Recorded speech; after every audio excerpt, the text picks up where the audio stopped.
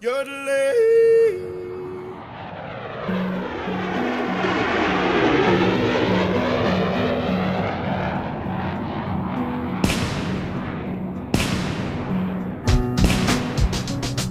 4:16 tells us to come boldly to the throne of grace. These things are gone. A lot of people just got to. Miracles are something that take place at God's appointed time.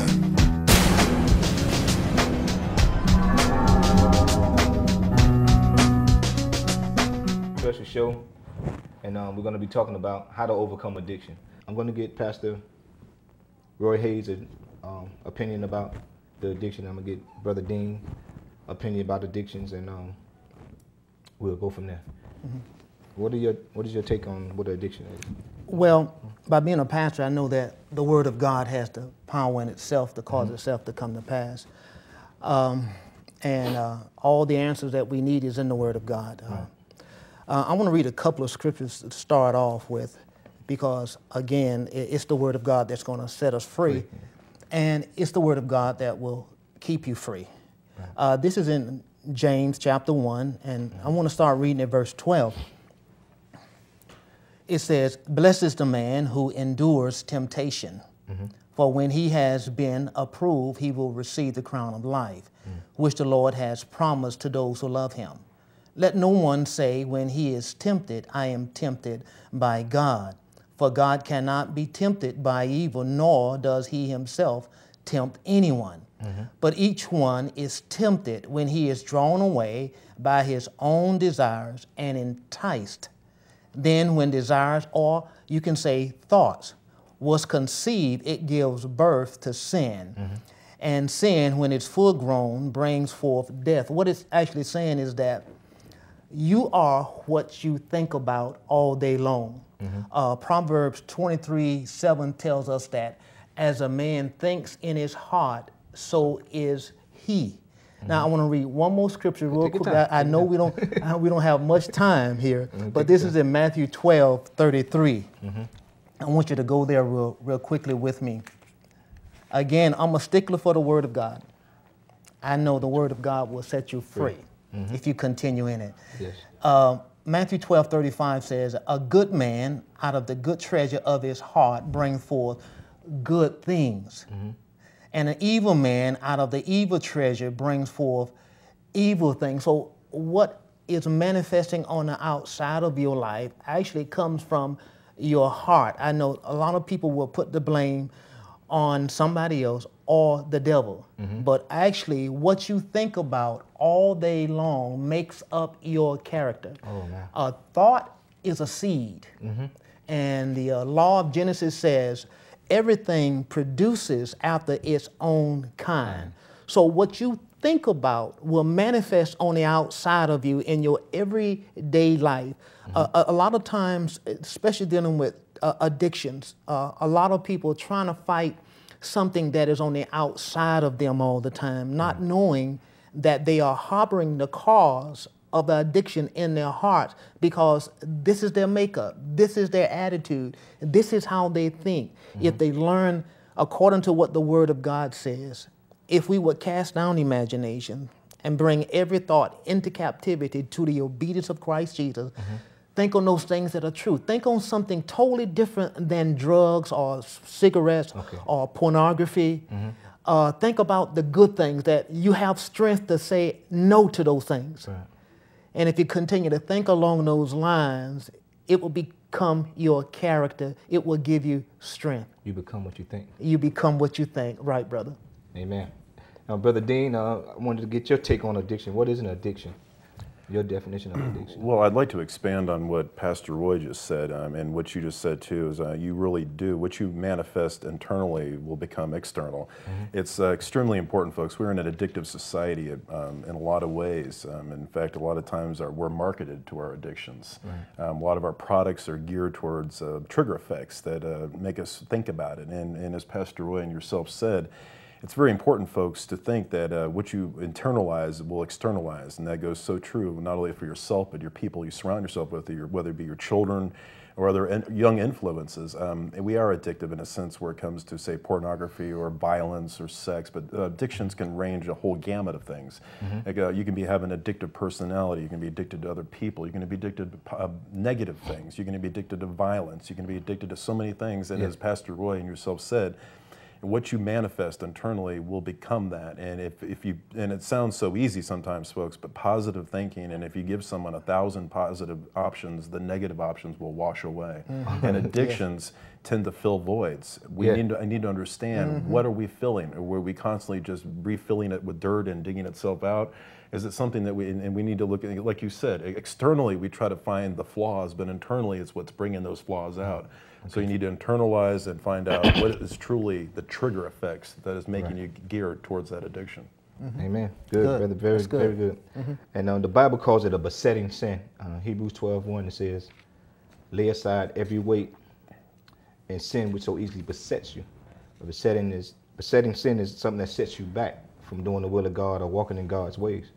And also, we want to touch on my second question, or my second statement. You know, before you get to that second question, let me just share this, because dealing with people with these deficiencies, either drugs, alcohol, or pornography, or other things, they do some shameful things because of these addictions, and they feel that they are unworthy.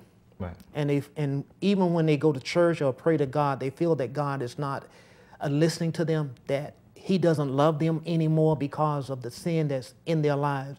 Well, the Bible tells us that nothing can separate you from the love of God. Amen. Hebrews 4:16 tells us to come boldly to the throne of grace that we might receive help and grace and mercy in the time of need. You know, we all need that mercy because we make mistakes. I mean, we're going to say that for the end. We're going to say that for the end. That's good for the end. Okay. Yeah, we're going to get the solution to the end. We want to touch on the problem first, and then we're going to get to the end. Okay. So don't turn the channel, don't turn the DVD off yet. I know, we're going to give you the solution. We're going to give you the problem first. It's hard not to be passionate about it. Yes, right. That's true. We're going to give you the good news at the end. So, okay. Yeah, we wanted to talk about now the 7 major addictions. So, I prayed to God and asked him, what are the 7 major addictions? What are the ones that's overwhelming everyone? And he gave me, first of all, before I say these, I don't want you to know that I'm not trying to condemn you or trying to make you feel bad about it. But just stay here and listen to what we have to say. We're going to help you overcome the addiction that you're struggling with. And the 7 major addictions, when I asked the Lord what were they, he told me alcohol, drugs, whether marijuana or crack, cocaine. Number 3 was cigarettes. 4, pornography. 5, television. 6, overeating, gluttony. And 7, lust of the eyes. So I'm going to run that back to you. The 7 major addictions that we struggle with: alcohol, drugs, cigarettes, pornography, television, overeating or gluttony, and the lust of the eyes. We're not going to pinpoint and point out each one of these addictions. We're going to talk about them in general, and we're going to generalize it. And we're going to go into asking Pastor Roy Hayes and Brother Dean, what triggers a personal addiction? What makes a person want to yield to their addiction? So could you answer that? Dean alluded to it earlier. There's a void there. A void. There's a void there. People dissatisfied. Again, going back to the Word of God, if God is first, Jesus is first, if the Word is first, it brings completion. We are complete in Him. And the people that are even just attempting to take drugs or get involved in drugs, they were looking for something. They're looking for, they call it a high. Right. A high. They call it a high. Actually, what they're looking for Jesus, but they don't know it. Right. Because Jesus brings the peace. He is the Prince of Peace. He brings the joy. He brings the stability. He brings the strength. Right. He brings the creativity, and that's what they're looking for. Right. And so, if they don't receive Jesus, if they're not listening to preachers, or if they're not reading their Bible, if they're not going to church, they're not receiving Jesus. Right. They're receiving other things of the world. You have the video games. Not the games, the music videos, and you have the gangster rap. You have all of that, and again, just what we said earlier, is that what you look at.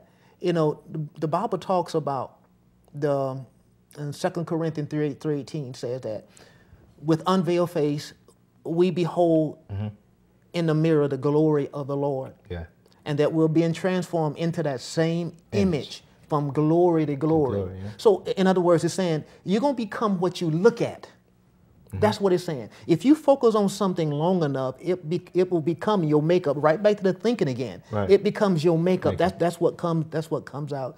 So they're looking for something, and if they're not looking, keeping their eyes on Jesus, they're going to look at something else, and that's what happens. Fill the void. Yeah, to fill that void. It's all about filling the void. Yeah. It's about taking away the focus from positive things too. You mentioned that. In fact, I can relate this in my own personal story. I can remember for years and years I smoked marijuana, and I did it more or less the way at first it was, quote, to get high. And it's ironic, though, because the higher you get, the lower you feel. And that was the problem. And oftentimes afterwards, the amount of regret you had when you did drugs was overwhelming. And I think in a lot of ways, sometimes people tend to do alcohol and drugs and abusive things in almost in a way to self-punish themselves, to actually to feel like they're, you know, whether it be a situation, whether it be family, whether it be their own lifestyle, whether it be something that they can't control, or perhaps they're not putting effort towards controlling, they tend to be in that out of control situation. And by doing so, oftentimes people punish themselves by either escapism, by drinking, by drugs, by voyeurism, whether it be pornography, other ways. But oftentimes, folks, it comes down to simply, if we keep focused, as you say, whether it be on Jesus, a positive foundation, your walls won't be shaky. Your walls won't be, you know, your walls will be there for shelter, not to hinder yourself, but to actually provide shelter and the reasons why, and a stability. And when there's no stability or foundation, you tend to look for things that aren't positive, which tends to snowball. And that's what happens. And you're filling that void. And in some ways, you're punishing yourself by not doing the positive thing. And it's a lot easier not to do it than it is to do it. Right. So. Very well put. Appreciate it. And my take on it was anger. I kind of thought that anger triggers addictions, or your lead to addictions, or you yielding to addictions. I know at times in the past, you know, I get real angry about something, and I look for something to stimulate my mind at the time, or to calm me down. And whether it was drinking, you know, I don't want to go in details what it was, but I would yield to the addiction, and it'll calm my nerves for a minute, as you said, and then, just like Tylenol, temporary relief, it comes back, and then you got to keep filling that void. And also, I wanted to also talk about another trigger, you know, that triggers addictions, tragedy. You know, I've known some people that went through tragedy. They lost a son, lost a loved one, and then they go back to the addiction. How do you deal, a person that been through a tragedy of losing a loved one, you know, how do they overcome that? You know, going back to the word again, the Bible says that God is near to those who have a broken heart. Right. But he needs you to allow him to come into your life. Right. If you don't know that God is your shelter, Right. the scripture tells us that he is our refuge and our fortress, and he is a strong tower. It's going to take faith to believe that. Isaiah 7:9 says that if you don't believe me, I can't help you. Yeah. There's another translation that says that if you don't believe me, you don't have a leg to stand on. Right. Tragedy can happen to anybody, and when that happens, if they've been hooked into the vine, Right. Because we are the branch and he's the vine, we draw our sustenance from him, we draw our strength from him. The scripture tells us that Jesus has been made unto us wisdom, And righteousness, sanctification, and redemption. Yep. and that we are complete in him. Amen. And he's our strength. Yeah. When we look to him by faith, the Holy Spirit will rise up within us and give us the strength to go on through the tough times. Exactly. Yeah, basically speaking of tragedy, that's what basically the movie was about. Eddie, the guy Eddie Moe, he wasn't saved, and he didn't know nothing about Jesus. And he had a tragedy. He lost his son, and he felt unworthy. And in like manner, I know some people that were saved that went through a tragedy of losing their loved one, and they didn't know how to come back to Jesus. So I want you to encourage someone that once was saved, or once was close to the Lord, but had a tragedy and drew back from God. How would you talk to them? That's what I really meant to say the first time. But how would you talk to them in getting back close to Jesus? How would you approach them? Well, the scripture tells us that draw near to God, and he'll draw near to you. You know, what that means is that when you're drawing near to God, that means that you're drawing away from something, right, and you're drawing to him. And his power is manifested when you draw close to him, because you're leaving some things behind. You know, the Bible tells us that we need to reckon ourselves dead. Right. And a lot of people, they're wondering where the power is. Right. Because we know that we have God on the inside of us, the Almighty God, the same power that raised Jesus from the dead. And we wonder where the power is. Well, the power is there. It didn't leave. What happened? We left God. Right. And when we draw away from God, then we draw away from that power, because God is not going to push himself on anyone. The person that needs to get back to God, take it one step at a time. There's no rush, knowing that God loves you. He said, I'll never leave you nor forsake you. God is always there. But he's not going to force himself on you. You have to be willing. Right. He said, whosoever will. And as soon as you open your heart up to him, it's just like the prodigal son, when he went out and spent his inheritance, and he was in the pig pen. To make a long story short, he realized how sinful he was, and he decided, well, he came to his senses. He said, I'm going back home. Right. And then when he came back home, the father saw him in a distance. And the scripture says that the father ran to him and put his arms around him. Yeah. And even though he spent all his inheritance, you know how good God is, whatever you lost, God will replace that and then some. Right. And that's what happened to the prodigal son. Yeah. He spent it all. And a lot of people, they feel guilty because they've lost so much, not knowing that God has much more. Yeah. And God is always giving if we are open to him. Right. So mourning, how does God feel about someone mourning? I never lost a loved one, so I really don't, I never had that experience. But how does he feel about someone mourning? Or how, is it a lack of faith, or? Well, you know, Jesus cried. Remember when Lazarus? Right. Yeah, well, Jesus cried. It's okay to cry. Crying is healing. There's healing in crying. There's a moment, a time in mourning, and there's a time to turn it loose. Right. Even if you notice, even the animal world, if a mother loses a child at birth, they're going to mourning. So it's a natural thing. But what we need to understand is there's something else they call grieving. Right. Mourning is a natural thing, but grieving is not a natural thing. That's a person that's always hanging on to that feeling for months and years. And I've seen people that have lost a loved one, and every year at that time, that anniversary, they get down in the dumps. The memory, yeah. Yeah. Well, see, that's not God. That's an avenue for the devil to come in to steal, kill, and to destroy. Right. We give them place. You know, the Bible also tells us, forget the things that are behind and keep moving on. Yeah. Now, of course, we remember our loved ones, but not to the point where you talked about Hebrews 12:1, right, laying aside every weight and the sin that so easily beset us. That could be one of the weights in your life that could hold you back, because the devil can take advantage of that area in your life. Amen. Your take on it, brother? Pastor Roy really brings up a lot of good points. There's a quote that I've kept throughout my life that I've carried with me. The greatness comes not when things always go good for you, but the greatness comes when you take some knocks, some disappointments, when sadness comes, because only when you've been in the deepest valley will you ever know what it's to be on the highest mountain. Yeah.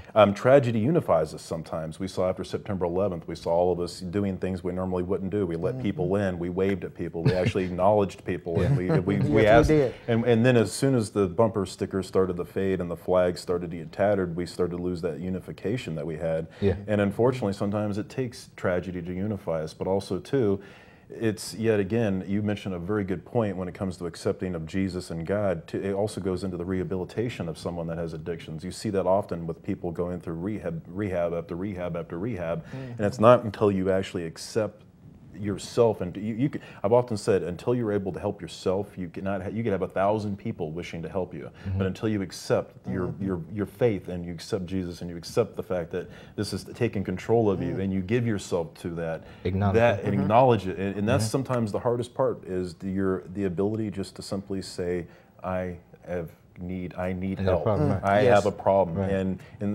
whether it be an ego or there be just not a lack of self-awareness. I mean, we can have people all in your life telling you this is destroying you, this is ruining you. But until you accept that, it just much like accepting Jesus, until you accept that, you can go through every rehabilitation there is in the world. But until you're able to open your heart to it, you will not see with the clarity that you need. Amen. That's great. That's good. That's true. I mean, you can't change what you don't acknowledge. You know. You cannot change what you don't acknowledge. You have to acknowledge that you have a problem, and you have to do something about it, and you go from there. All right, we're down to the last question. How do we overcome addiction? Pastor, do you want to touch on it? I have my scriptures again. That's right. I'm going to try to read through them real quick because I know we don't have much time. 10 minutes, well, 7 minutes, yeah. 7 minutes? Okay. Because I know my brother Dean has some good to say. Yeah, you got also. 7 Okay, real quickly. Again, I refer you back to the Word of God. It is, Romans 1:16 said, it is the power of God. Gospel is the power of God unto salvation. So salvation means much more than getting to heaven. It means preservation, safety, healing, and strength and all that. So anyway, Isaiah 55:11, the Bible tells us that in Matthew 4:4 that we live by every word. So Isaiah 55:11 says that, and I'm going to read the Message in this because it really sounds really good. I really love this translation here. It says, so will the words that come out of my mouth not come back to me empty-handed. Oh yeah. They will do the work I sent them to do. That's right. They will complete the assignment I gave them. That's right. Hearing the Word of God on authority, who you are in Jesus Christ, what you have, what you can do in Jesus Christ, and your redemption, that's the Word of God. That sets you free. Hearing scriptures like, God has delivered me from the powers of darkness and have translated me into the kingdom of His dear Son. I've been redeemed from the curse of the law. Well, the drugs and all other things that we're talking about, that's the curse of the law. I've been redeemed that. So that word, when you continue to hear that word will not return to God void. It will change you if you continue to hear the word over and over again. Scripture also tells us that if we continue in the word, then you are my disciples indeed, and then you would know the truth, and the truth will set you free. Now, now listen, you have to understand, it didn't say the truth will set you free. It said the truth. It said the truth that you know. Right. That's a person that has continued in the Word of God, day in and day out.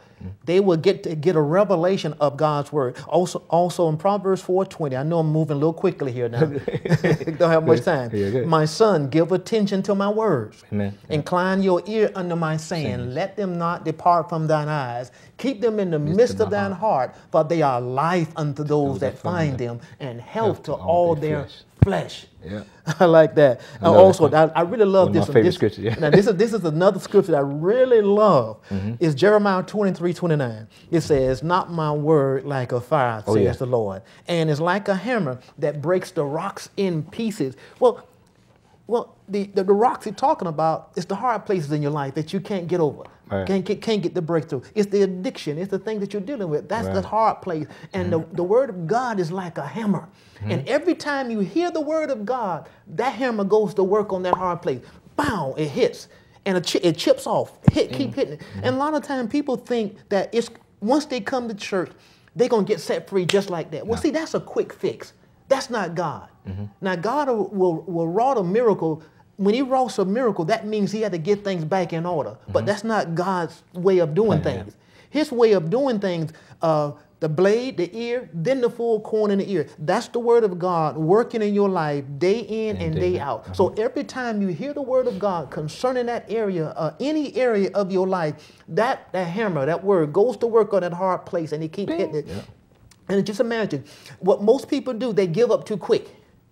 They'll come to church and they say they're still dealing with the same problem, but they don't realize the word is still working. Right. It's still working. So you're chipping that rock, and you still have the rock there, but pieces are flying off. And then all of a sudden, you stay with the word long enough, and one time you come and hear the word concerning that situation, that hammer hit it one time and obliterate that hard place because it has been hitting successively on a consistent basis,